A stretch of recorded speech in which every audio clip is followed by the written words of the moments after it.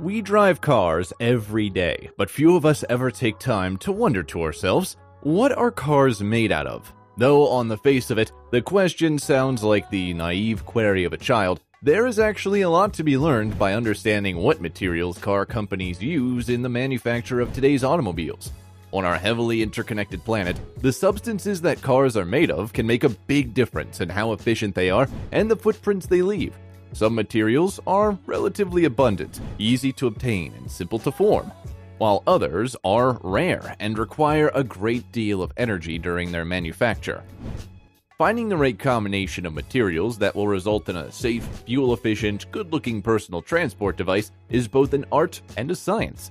By simply examining a car inside and out, even the least observant among us can determine that a vehicle is made of a lot of different stuff. There is shiny stuff, soft stuff, hard stuff, and transparent stuff to sum things up in an unsophisticated way. But let's get a little more specific about what cars are made of, and what those materials contribute to each vehicle that they're a part of. Metals. By weight, various metals comprise the vast majority of the typical car. According to Science Daily, a metal is an element or alloy of elements that steadily form positive ions and has metallic bonds. Metals tend to have similar properties, including lustrous, ductile, malleable, and good electricity conductors. At the same time, nonmetals are generally brittle, lackluster, and insulators rather than conductors of electricity. Steel is the most common material in the typical car, as it has been for almost 100 years. Strong and relatively inexpensive, steel is an alloy of iron and carbon containing less than 2% carbon and 1% manganese and small amounts of silicon, phosphorus, sulfur, and oxygen. In addition to its use in automobiles, steel is the world's most important engineering and construction material. It is used in everything from buildings to home appliances to ships to surgical tools. Virtually every car on the road is formed primarily of steel, including its chassis and body.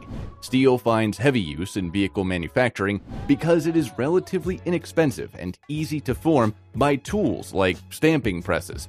Beyond vehicle bodies and chassis, automakers also use steel in suspension components, exhaust parts, wheels, electric motors, and engines. Aluminum is a fast-growing rival of steel in vehicle manufacture, and its use as an auto body material has grown significantly over the past decade. Aluminum is an element, and it is lighter than steel, and by weight, stronger as well. The material's lightweight characteristics have made it popular with auto engineers who seek to remove mass from cars for fuel economy and emissions reasons. 10 years ago, aluminum was only used in exotic and luxury cars, but now many mainstream cars have aluminum hoods, doors, and trunk lids. Aluminum is also gaining favor as an engine block material, taking cast iron in many vehicles. Copper is a shiny, reddish element that is not only one of the most used metals in consumer products today, but it is also believed to be the first metal worked by humans, who formed it into a variety of tools and decorations tens of thousands of years ago. The U.S. Geological Survey ranks copper as the third most industrial metal globally, and the reason for its current popularity is its exceptional ability to conduct electricity. Because of that, the copper used in automobiles is primarily in its electrical wiring and electric motors.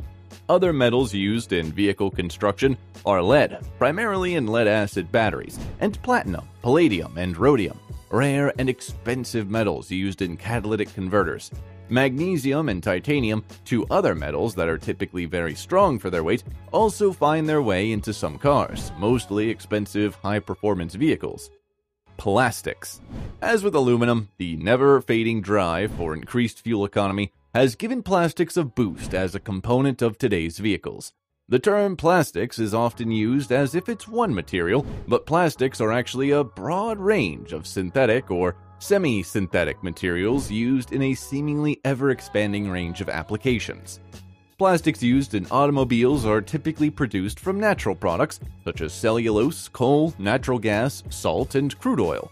The fuel tanks in many of today's vehicles are made of plastic, as are the body and trim pieces seen on virtually every car's exterior. Inside the typical automobile, plastics are used even more extensively. Plastics make up nearly all the soft and hard trim pieces in the average car. Typically, a car's dashboard, instruments, infotainment displays, seat padding, armrests, and consoles are all made of plastics of one type or another. Leather seating surfaces are often plastic-coated for added durability. Advances in plastic technology have also enabled vehicle engineers to specify plastic components in engines and drivetrains, parts that previously would have been made of metal. Rubber. When you look at any car, it is evident that the all-important tires are made of rubber, so that material must be on the list when you catalog what cars are made out of. But in reality, saying tires are made of rubber is too simple an explanation. According to Michelin, over 200 ingredients go into a tire, all playing vital roles in safety, fuel efficiency, performance, and eco-friendliness. Despite what you might think, the tread layers are not synthetic rubber, but are still formed of natural rubber. While synthetic rubber is used to strengthen the tread and provide added wear, carbon black and silica are also used in tire construction to aid durability, while metal and textile reinforcement cables form the skeleton of the tire, giving it shape and providing rigidity. Often, other chemical agents are added to provide tires unique properties, like less rolling resistance or better grip. But what about high-performance cars? Does any other material go into them, turning them into a ridiculous fast machine? You have probably seen it, the distinctive black pattern on high-performance cars. All high-performance race cars spot the black carbon fiber pattern that is a hallmark of performance. But have you ever asked yourself why auto racing uses carbon fiber parts? In the high-performance environment of auto racing, a carbon fiber car can mean the difference between winning and losing.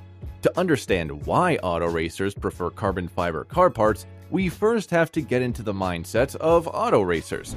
Everything an auto racer does is geared towards achieving one thing: speed.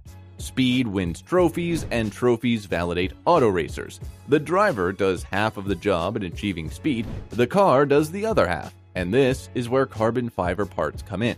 Weight to power ratio. The ideal car that is able to achieve speed and win auto races is lightweight but powerful.